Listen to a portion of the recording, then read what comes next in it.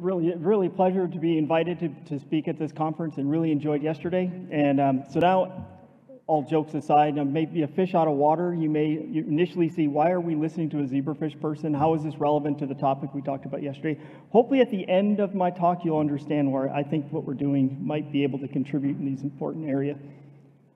So before I start, I want to acknowledge some of the folks that I'm going to talk about in 3 vignettes of examples today. So I have a large group, including students, postdocs, and my engineering team that's listed here. But 2 students in particular I'm going to highlight today are Lindsay Wilson and Yvonne Royrica, and they're going to graduate very soon, which is a sad day for me, of course.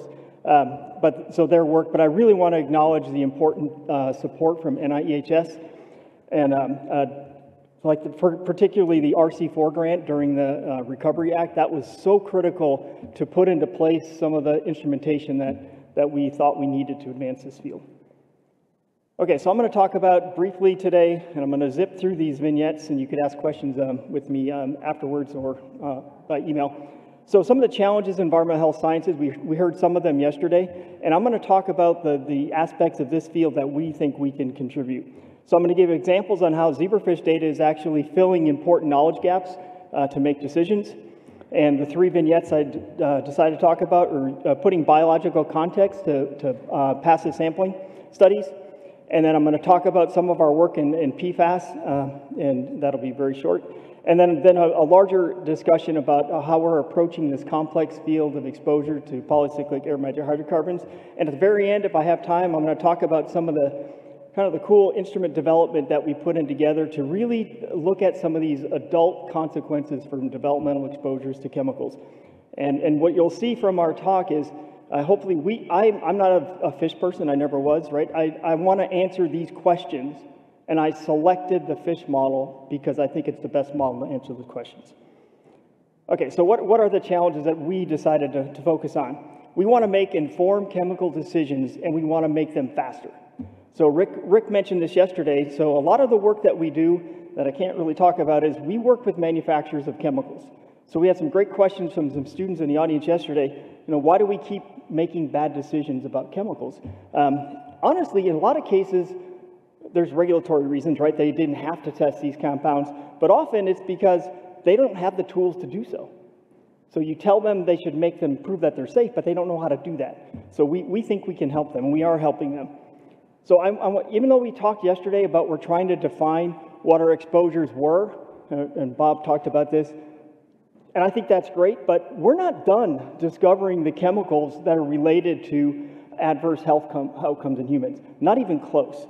So if you really look at what we're in the targeted space, we're looking at the compounds that we've all been studying for 50 years.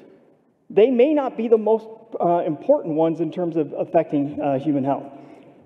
That's bad enough, but the fact that we're creating new compounds and mixtures of these compounds, we may be creating more problems even worse than we're dealing with now. So how do we actually put the mission of NIEHS in front and center to be a preventative? Can we reduce the exposure to new compounds that may interact with biology? So what we want to do is we want to understand what chemicals have the intrinsic ability to interact with biology. You cannot have an adverse outcome without an interaction of the chemical with biology, right? So that's kind of obvious. There's no magic. There is no disconnect between toxicology and epidemiology, like we think there is sometimes. They're absolutely fundamentally related, and I think when we talk about multidisciplinary research, we need to think and work together more closely. And we want to know, what is the structural basis for differential chemical activity? Why do we want to know that? Well, from a preventative point of view, you can design your way away from hazard, that's obvious. And we can also start grouping chemicals based on the likelihood of an active activity. And then we want to understand, so all that's on the chemical side. We're trying to look at the chemicals, and I'm going to talk a lot about that today. But what chemicals then interact, and how do they actually interact with biology? This is now from the biological point of view, looking back at the chemical. How did that outcome happen? The so-called mechanistic research. So finally, we want to help this field become more predictive of which chemicals that are identified in the exposome, which are likely to be related to an adverse outcome, not just their features in a mass spectrum, but these are the compounds that we have biological evidence they interact with biology and they're hazardous. That really seems obvious, but we're really not there yet.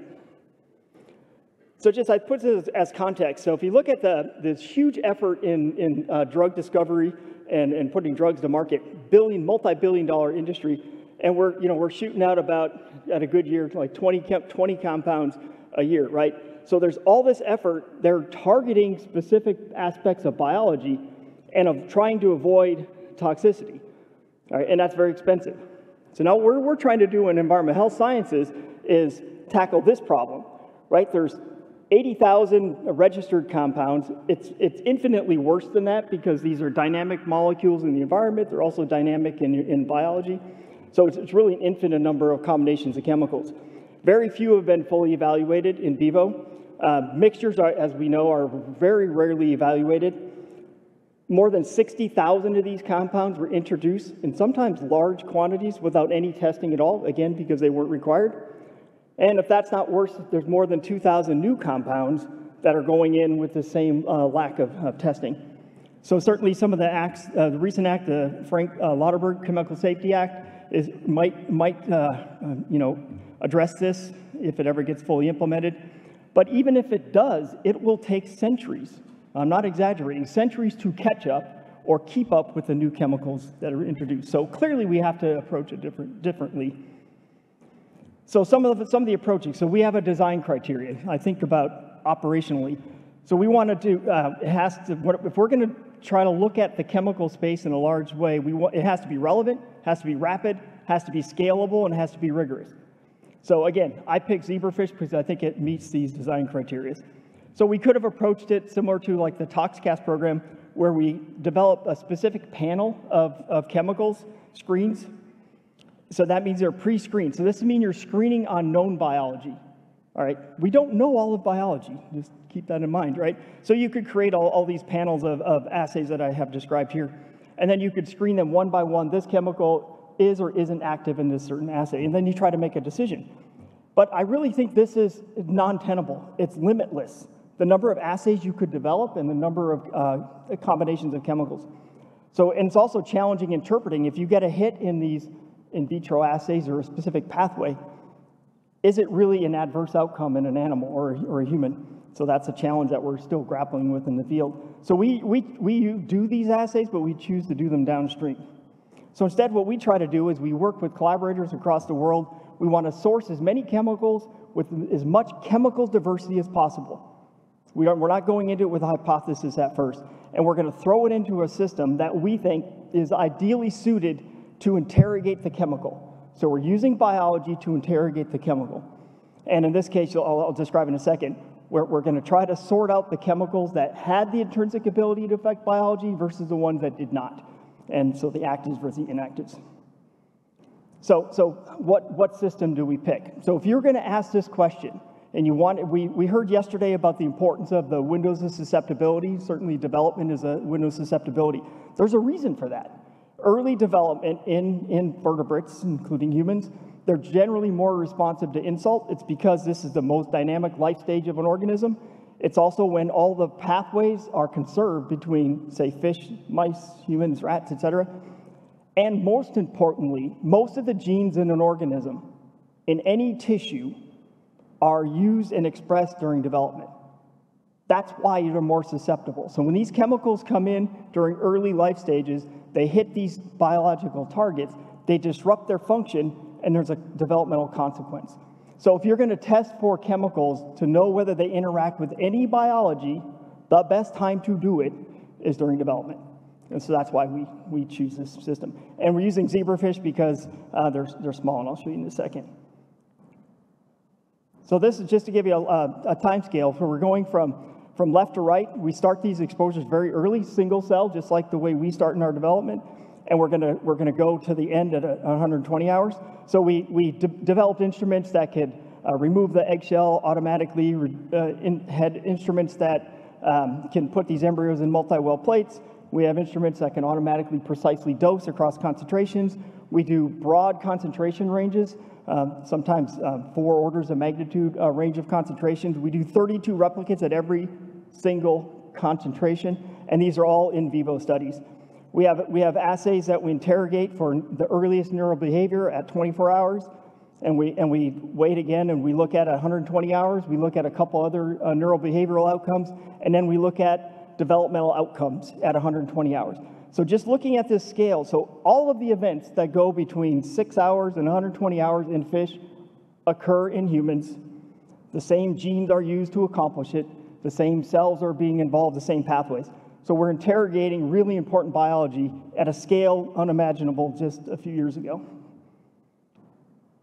So now I'm going to give an example. So that's our platform. We can screen lots of chemicals. They're all blinded to us. A chemical is just a wells to us. So this is in a collaboration with the Anderson Group, a part of our Superfund research program.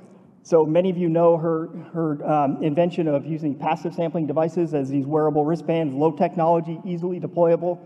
So it's mimicking the bioavailable fraction of chemicals in one's environment. So she deployed these over a series of a few years across the world and collected the data. So what she does, she collects these for, like a 7-day sampling on average. And then she brings it back to the lab and she identifies what chemicals were in the environment near this person, these people. And so what she did is, so there's multiple the continents that were involved, and this stage of her research is all targeted. So she has standards for all of these compounds. So she looked at pHs, phthalates, and plasticizers, et cetera, flame retardants. And then we just said, okay, looking at all, you would expect the different geospatial location of these individuals, that these chemical profiles would be very, very different. Again, this is target analysis. So first of all, what she found is there were some chemicals, regardless of where you lived in the world, they're very, very commonly detected in these wristbands. So there's 14 of these that were detected in more than half of the personal samples. So this is where we try to marry her work with what we do in the lab. So we got these individual compounds, we evaluated them in the zebrafish model in the way I showed you, and we did them individually, we did them in the mixtures that they were present, and then we did some other mixture combinations. And this summarizes a ton of data. What you're looking at is, so 11 of the 14 chemicals were active in zebrafish, so this is a heat map. So wherever you see a gray box, that means the chemical across concentration and all those sensitive endpoints, nothing happened. Wherever you see a dark square filled in, these are the endpoints are on the bottom, the purple, and under the purple. And you can see we have endpoints at 24 hours and 120 hours. Wherever you see dark, that means we saw an adverse effect at a very low concentration. And the lighter color means it took a higher concentration. So these chemicals are really active. So just operationalize this, and some of these compounds are phthalates. We know about these already. But imagine if we would have screened these compounds before they were introduced, right? That's possible now, and that's what we're doing with manufacturers. So we identified these chemicals are really active developmentally, and many of these, certainly we know this already.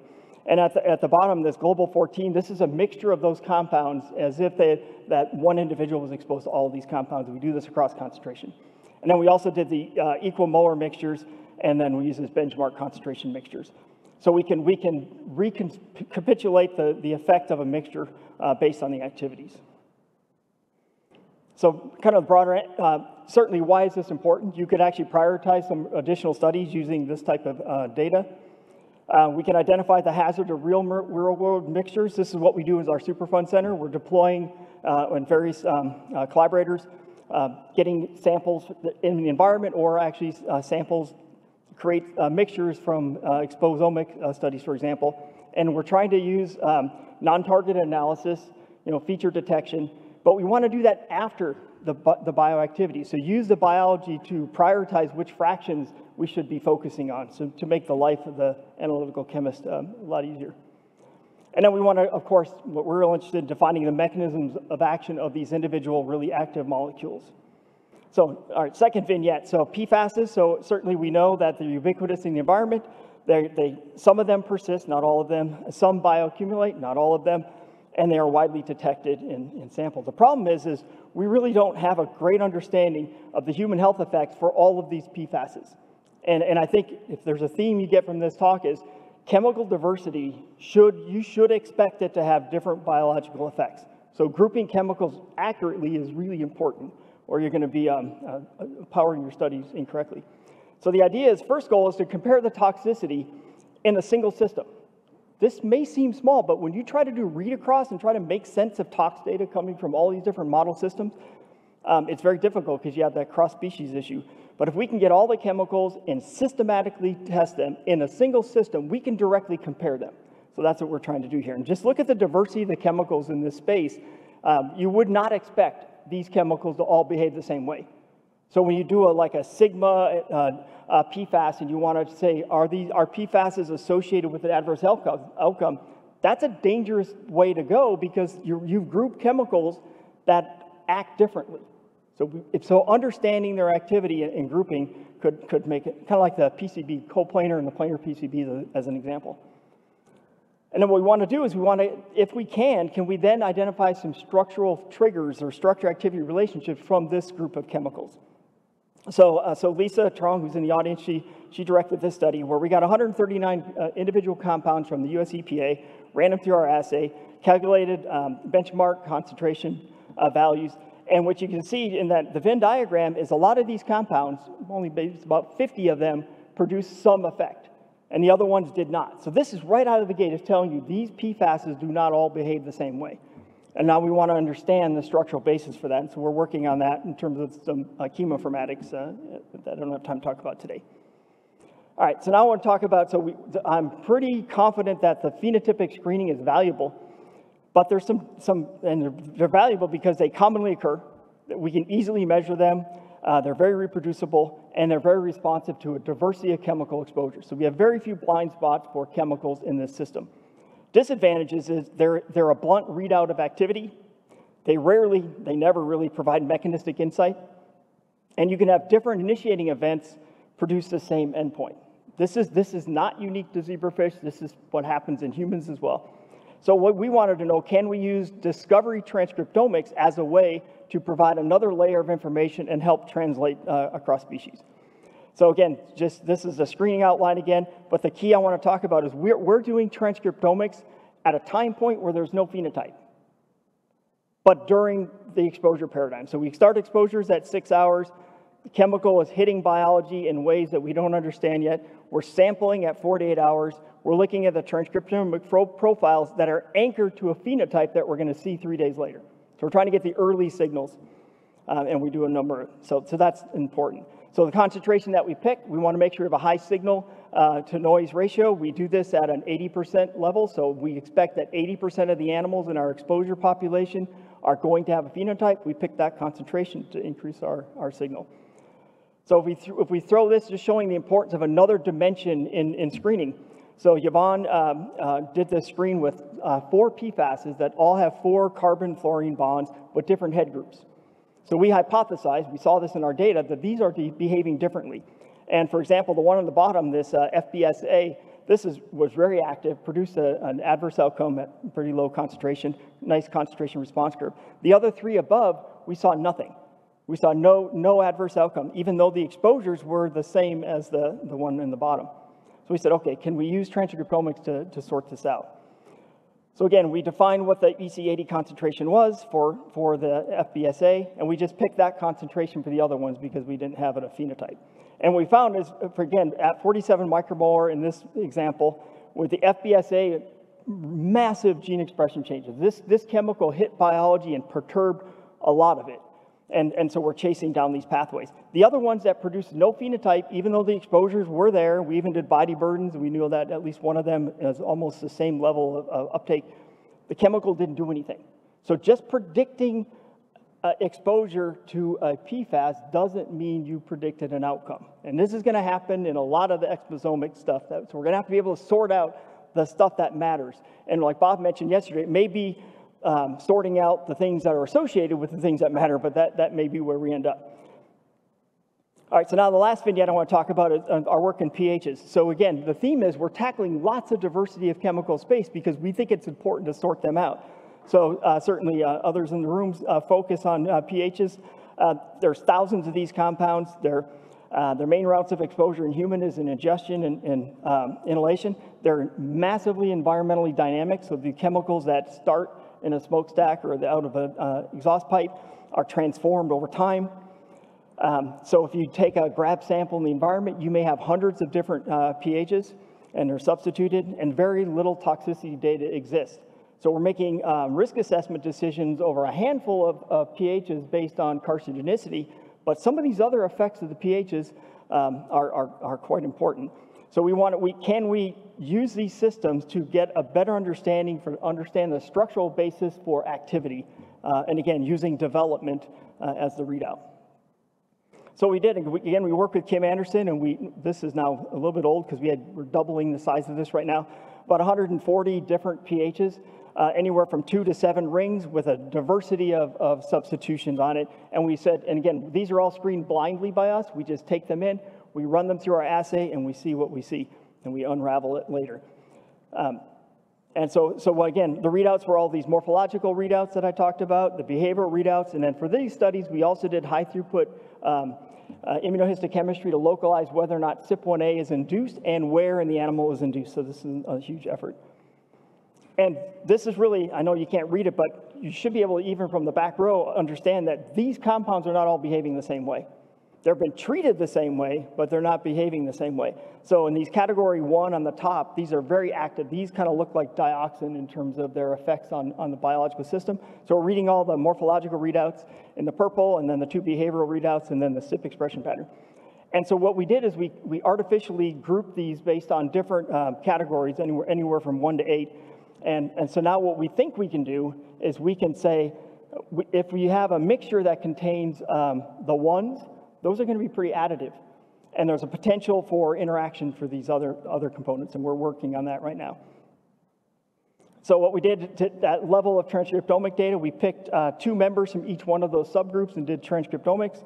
And I'm not going to have a lot of time to talk about that. So they came out in 2 main clusters. Some behaved like cluster A, some in cluster B. And when we did the RNA sequencing, what we found is for that cluster B, there's a number of gene expression changes that are common. So these are these biomarkers that are common, but each one had some unique patterns. So they interacted with biology to perturb it in a different way. So we're doing this for other compounds, including other pHs. Can we start predicting the additive interactions of the transcriptomic responses between these pHs in a mixture? I think we're going to get there. So this is kind of the main effort. We identified a number of new biomarkers associated with the phenotypes. So these would be interesting in other systems.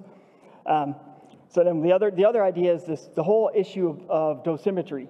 We're looking at increased interest in using transcriptomic data for risk assessment. So using the transcriptomic changes of gene expression as an adverse outcome.